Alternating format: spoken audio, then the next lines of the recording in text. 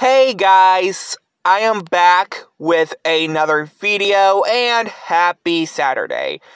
So, in 6 days, on March 8th, will be the release date of WWE 2K24 on Xbox One, Xbox Series X, and PS4 and 5. But here's the problem.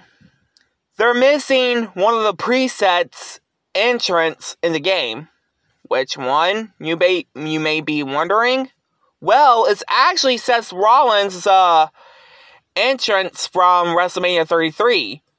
With the torch and the entrance movie, like Kane's entrance movie? I don't know. But why is that an issue? Well, I hate to say this, but the last time I remember seeing it was in WWE 2K20. I know I told myself off video I should never bring up that video game ever again.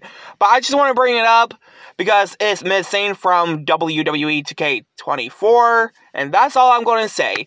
And anyway, guys, after this video, I'm sorry if I mispronouncing my words. I am a little tired.